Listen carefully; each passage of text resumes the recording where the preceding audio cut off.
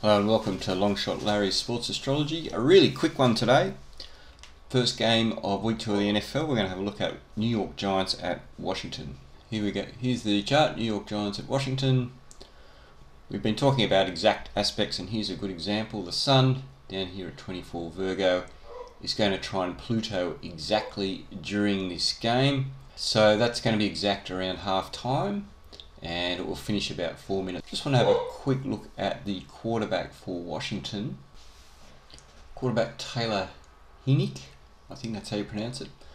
You can see the Sun is going to oppose his Sun, which doesn't sound too good initially, but his Sun is exactly trine, or very closely trine, Pluto natally.